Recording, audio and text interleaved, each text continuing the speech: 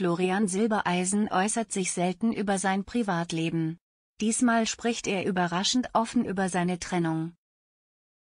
Florian Silbereisen, 42, wird nach seiner Trennung von Helene Fischer, 39, immer wieder mit neuen Liebesgerüchten konfrontiert. Ob es sich um Newcomerin Anna-Carina, 24, oder Beatrice Egli, 35, handelt, die Spekulationen reißen nicht ab. Trotz dieser Gerüchte hoffen viele Fans auf eine Rückkehr des einst als Traumpaar gefeierten Paares, das 10 Jahre lang die Bühne der Schlagermusik prägte. Doch es gibt auch eine weitere Frau, über die Silbereisen gerne spricht.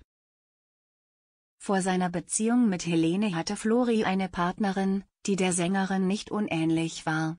Ich wusste sofort, dass es gefunkt hat. Michaela hat so eine positive Ausstrahlung. Sie ist so lieb, schwärmte Flori in einem Neue-Post-Interview. Auch Michaela, die einst an seiner Seite war, brachte eine Verbindung zur Schlagerwelt mit. Ihr Schwager ist die Schlager-Ikone Andy Borg, 63.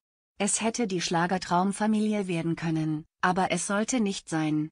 Im Jahr 2006 trennten sie sich. Nach der Trennung äußerte sich Silbereisen gegenüber Bild zu den Gründen: Wir haben uns immer noch lieb, aber wir konnten es einfach nicht mehr ertragen, wie ein Ehepaar zusammenzuleben, auch wenn die heile Volksmusikszene das gern gesehen hätte. Michaela schien der öffentliche Rummel um Silbereisen zu viel geworden zu sein. 2014 fand sie ihre neue Liebe in Markus und ging einen neuen Lebensweg. Silbereisen gilt offiziell immer noch als Single.